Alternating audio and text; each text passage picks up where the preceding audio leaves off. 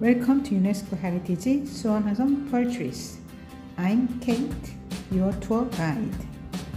There are 5 colors of the portraits according to the 4 directions and the center. Today we are gonna walk west side of the portraits. This is our first destination, which is called Hwaseong. It is located in the west side of the fortress. Those white flags remind us we are in the west side of the fortress. This tall building we are looking at is called 서북공심동. The name means the watchtower located in the west northern area. Both Hwaseong and 서북공심동 are designated as treasures, so here is the only place we can see 2 treasures at the same time.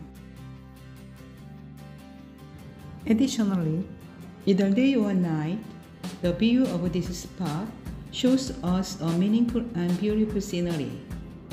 So this place became the signature of Suwon Hwaseong Walking. I recommend you to take a photo with your tour mates. Now let's climb the 팔달 mountain. Finally, we are at the top of the 팔달 mountain. This is the Hwaseong 장대. It is the command post located in the west side of the fortress. King Jeongjo liked this 장대 the most. There are 2 evidences for that. One is the handwriting of the signboard written by King Jeongjo. The other one is this poem. When King Jeongjo was commanding his soldiers' training from here, he was very happy to see that. He wrote down his feeling in this poem. Take a look at the night view of Suwon City from the 팔달 mountain.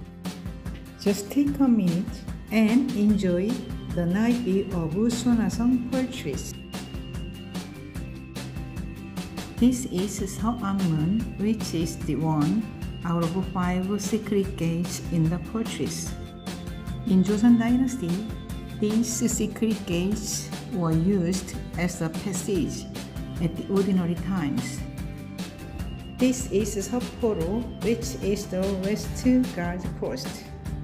Soldiers watched out the outside of the fortress here.